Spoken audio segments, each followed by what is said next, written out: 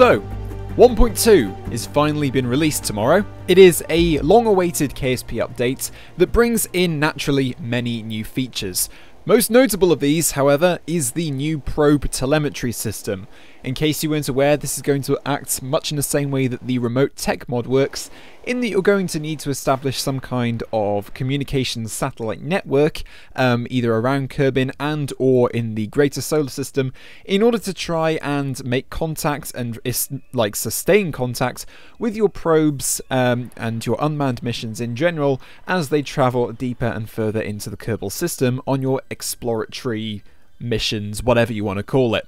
Of course though, you probably knew that already, because you've probably already played the 1.2 pre-release. That's available for the public and has been for the past couple of weeks to help squad with squashing bugs, finding glitches, all that sort of thing that they did with the 1.1 pre-release. And it's definitely a very good thing, and I hope you guys really did enjoy that pre-release. I sadly haven't been able to enjoy this pre-release, not because it's bad or anything, purely simply because I haven't really had enough time. Well, actually there's two reasons. Firstly, obviously, like I just said, I've had no time.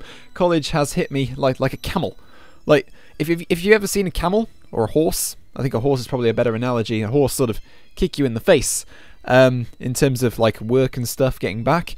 That's why. And that's why you haven't seen a video on my channel for about, well, three weeks or so now, which I do apologise for, but obviously college does have to come first, obviously. But the second reason, and I think this is a bit evident in the gameplay here, is that I'm going to miss Kerbal Space Program without the telecommunications system mechanic. I mean, yeah, sure, you'll be able to turn it off and be able to play it like this in the final release of the game when 1.2 does drop tomorrow, but obviously this is going to be on by default, and you know me, I'm lazy, I'm probably not going to go into the settings and change it. So for one last time before 1.2 actually came out, I decided to do something that a couple of years ago, or in fact even a couple of months ago, I would have deemed impossible for my skill set.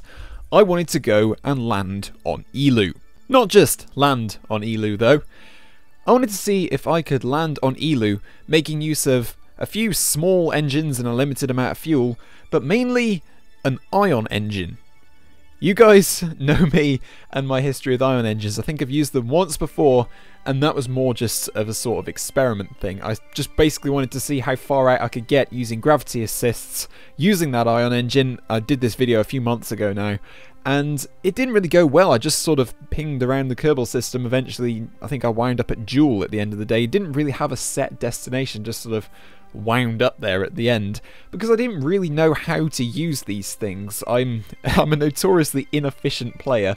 I will just tend to use the biggest engines in order to get to my destination as quickly as possible, and then get home as quickly as possible, and then stuff starts going wrong, and you guys have seen my missions, you know the drill by this point. But I wanted to see if it was within my skill set to actually get out to the furthest planet in the Kerbal system and be patient with the ion engines, because the burn does take a long time, because this thing has about as much thrust as a fart, a really horrible fart as well, not like a good proper solid one.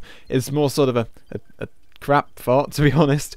But I wanted to see if I could actually use patience and actually achieve something rather impressive.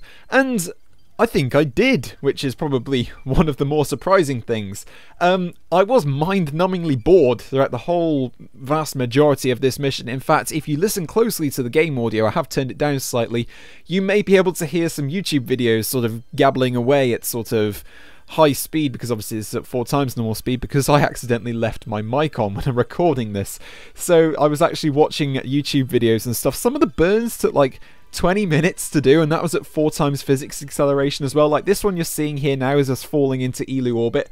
This took like 20 minutes, I'm not even kidding. I was able to watch like a small documentary in that time while doing this, and the whole process was just so time consuming, but thankfully I've sort of cut out the worst bits for you, and you can see here we're just slowly but surely falling into Eeloo orbit. It takes forever, because Eeloo's gravity is only slightly higher than the moon's.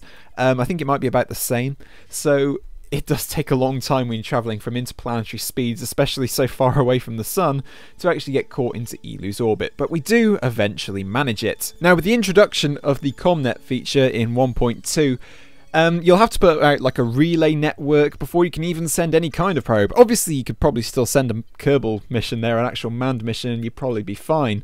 But for like probe missions like this, ones where perhaps you don't want to kill Kerbals, it's going to be a lot harder to actually send them to the more distant planets like Jewel and Eeloo now.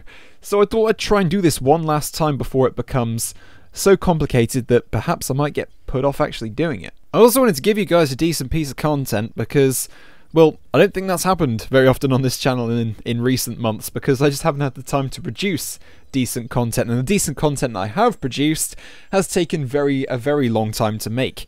Speaking of decent content as well, the second part of Junior Horizon is in production. Don't worry, I've started getting the cinematics and the music together.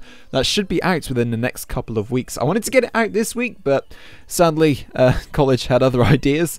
And it's also my 18th birthday next week, so probably won't be this week or the next either, but hopefully I should be able to get out by the end of October. Fingers crossed, anyway. If you're ever curious about what I'm doing when I'm not making videos and all that sort of stuff, I do strongly recommend you go follow me on Twitter and on Instagram. The links to both will be at the bottom of the description, along with some other social media guff that I hardly use, but it's mainly Twitter and Instagram. I recommend you follow me on there because you can sort of follow what I'm doing, and you can see that I do, in fact, have a life. Which is hard to believe, I know, bearing in mind I spend most of my time in front of a computer, but it's kind of cool. So if you want to come down and party with us, then be sure to follow me on those two platforms down there. But as you can see, we have now made it to Eeloo, and we've begun our deorbit burn down to the surface. Now, what I wanted to do here was initially use the ion engine to sort of slow our descent so that we could pass fairly close to the surface, and then fire up my 4 little fuel engines. I think they're called Raptor engines, but no, they're not called Raptor engines. That's the name of the SpaceX ones. I'm such an idiot with these sorts of things. But the little radial engines, anyway, the Rockomax ones, to sort of slow our descent somewhat.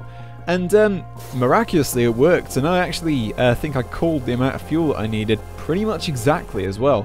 You can see here we're doing pretty much a suicide burn descent here, killing the majority of our velocity, but leaving some horizontal left just so that we can get ourselves down. And we're slowly going to start to descend now. We've arrested it all. Short burst now with the engine because I see the fuel starting to get a little bit on the tight side, coming down a little fast, but I end up overcompensating just a little bit, and we end up bunny hopping just a little bit above the surface. But I think we eventually manage it, and oh, there we go, one more time, and touchdown right on the ion engine. It was a perfect touchdown. But guys, thanks very much for watching. I hope you guys enjoyed this video. Junior Horizon will be out soon, and until next time, peace out.